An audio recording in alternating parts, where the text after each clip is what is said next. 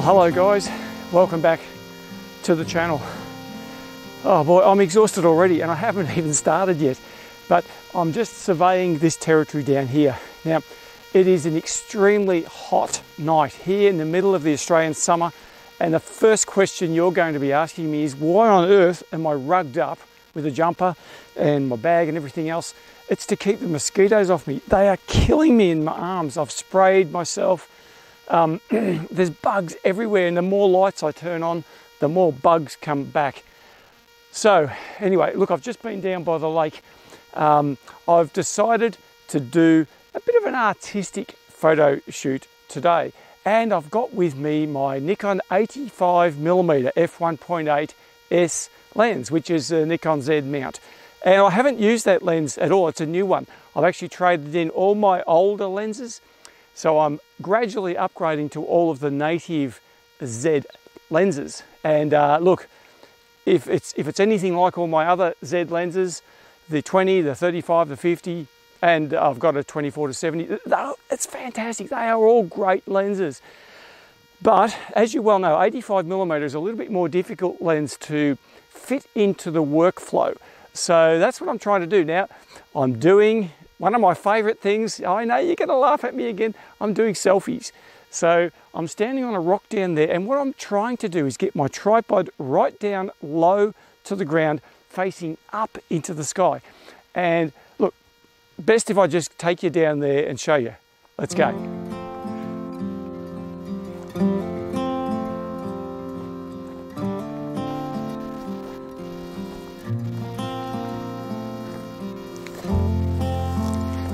Okay, so what I've done, I'll put my camera here, low down as you can see. So it's about 400mm off the ground, and I'm shooting down there towards a rock. You'll see down there there's some sort of grass there and a rock. That's where I'm going to be standing. And so I've put my camera into portrait orientation. Now remember, it's an 85mm, so being an 85mm lens, I've got to get back a fair way from the subject. So I'm back probably about, I don't know, maybe 8 meters back from the subject. But of course, what I'm going to be doing here is shooting wide open apertures. I'm going to be shooting this at f1.8, 5-second shutter speeds at ISO 3200. I reckon that should work okay. And what I'm actually aiming for here is, as I said before, is a little bit of an artistic look about the images. And so what I'm asking the camera to do, by opening it up wide to f1.8, I'm going to make those stars turn into bokeh out of focus. And I've actually focused onto that rock just down there, which is where I'm going to be standing. And so that's the plan anyway. It's never easy when you use yourself as the model. If I had someone else here being the model, I could just sit behind the camera here. It'd be a piece of cake, so much easier. But the key for this shot is that I'm going to be using flashes to light the subject.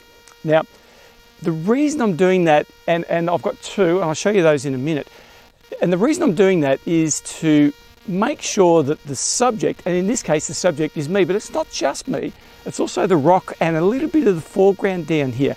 Now, the foreground here closer to the camera, if there's any foreground in the shot, just here, then that will fall out of focus, because remember, I'm shooting wide open at f1.8, and so I'm after an artistic look here. This is more of a portrait style.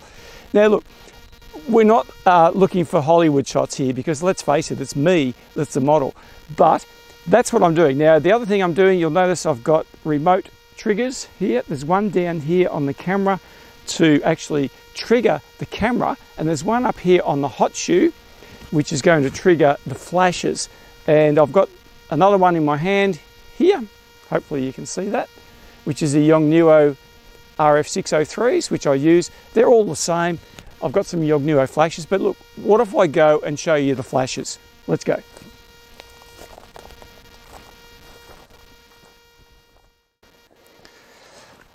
Okay, so here we go. We've got the first of my flashes. Now, just to set you up a bit here, the camera is just over there, and it's probably about 4 meters from this flash. Where I'm going to be standing is just over there on this angle. So it's at about a 60-degree angle from the camera, and that's probably I'd say about 8 meters away from the subject. So this is on its lowest possible setting. So this is a Yongnuo YN720. It's got a built-in flash receiver built into it, so it just fires when the camera tells it to. I've got these set to rear curtain sync. Now, I've talked to you a lot about rear curtain sync before. Essentially what that means is that the flash will fire at the end of the exposures. In this case, it's 5-second shutter speeds. So what I'm doing is I'm triggering the camera. It counts down 1, 2, 3, 4, 5, flash, just as the shutter is closing. And this, the role of this light is just to give it a little slight bit of light on the side of the subject. Now, you don't necessarily have to do that, but in this case, I just wanted to give a little bit more definition to the front. You know, there's a lot of ways you can do this, but I've got another light which is down a bit further. I'll show you that now. It's exactly the same brand of light. It's exactly the same settings. It's on a very low setting, so it's about 1/32. The other thing I've got on these lights is a grid, so that contains the light even more. So these are, I've got the MagMod magnets on them, so that I can just quickly put the grids on and off. You can see them there. It's just a honeycomb grid, just sticks on there with a magnet, really easy to work with. And the other one's the same. Now the other one does a different job, so let's check that one out. Okay, here we are. Now this is the main backlight flash. So the subject, where I'm going to be standing, is there. It's about 6 meters from the camera. Now this is exactly in line with where the camera is. So I've got to make sure that this flash, when it fires, is actually hidden from view of the camera. I mean, I want to see the effect that it makes. I want to see all of the, you know, the backlighting of the grasses and the rocks and the backlighting of the subject. But I certainly don't want to see the flash fire, because that'll destroy the image. And you can see a couple of images I took as test shots where that's actually happened. So once again, this has the mag grid. So you can see it there. That's just a grid that stops the flash from being too bright. It's just got magnets on it. Fits there beautifully. Turn it on and you'll see it'll go into, there it is, the red light's flashing, which means it's into wireless flash mode, and it's looking for a signal to trigger the flash. I've got that set to 1/32 power, which is as low as it goes, and it's got a grid on as well. Now, you're probably wondering, well, how do you know which power levels to shoot these flashes at? To be honest, it's trial and error. It's like a lot of things with nightscape photography, it's trial and error. I don't know, I can't tell you exactly, but I do know that when you've got your ISO pumped up, your aperture's wide open, then you need to have your flash power very, very low. One thing about flash, whenever you're using flash photography, and this is the same for daytime photography or nighttime or studio, it doesn't matter. The shutter speed is absolutely irrelevant.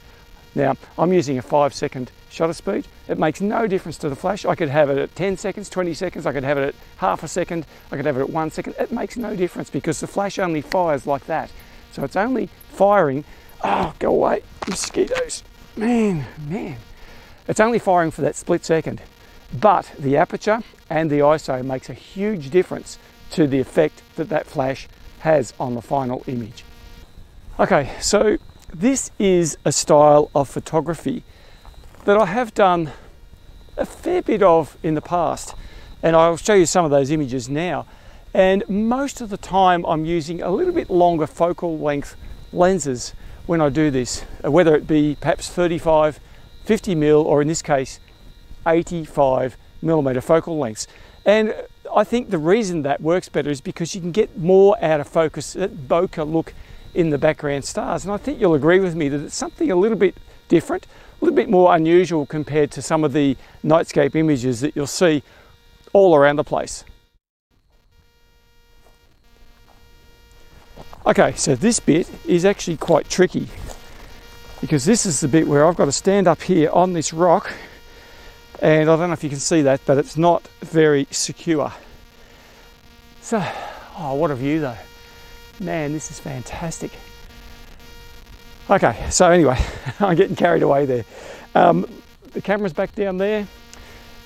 First flash is down here, second flash is over this side, and I've got my trigger in my pocket. So here we are, I've got it in my hand here. I've got to somehow put my hand somewhere where I can't see necessarily what's going on with that trigger, because it's got a little green light on it. But I just stand here as still as I can, click the button, and off we go.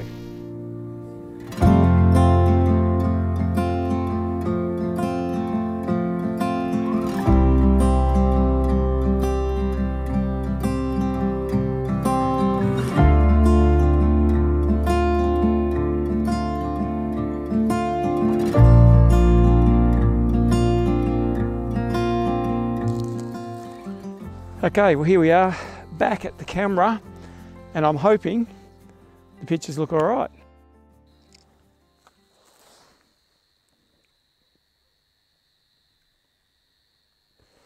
Not too bad.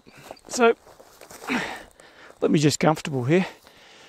Oh boy, I'm exhausted. The heat is really getting to me, and the bugs are really getting to me. So this is going to be a short video. I haven't got time to do too much else. I've got to go and get a drink out of the car. But every time I turn the lights on, the bugs come back. So I've got to get this jumper off, but I can't do that safely until I get back safely in the car. Anyway, I'm going to show you the image now. Hopefully you enjoy it. And as much as I have being out here, you know, even though I'm getting attacked by 1,000 mosquitoes and it's about 35 degrees in the shade here, I'm still loving being out here because there's a gorgeous view of the stars up there. That's the Southern Cross there, by the way. And there's a lake out here. You probably haven't seen the lake, but there's a lake in the background. Nice and calm. So you get these gorgeous nights where it's calm out here. They're worth their weight in gold. I just wish it was about 10 degrees colder. But anyway, I'm going to grab something to eat and grab something to drink. I'll see you guys later. You can check the image out here. All the best. Subscribe to the channel. Give me a comment down below. See if you like this type of content. And I'll see you guys next time.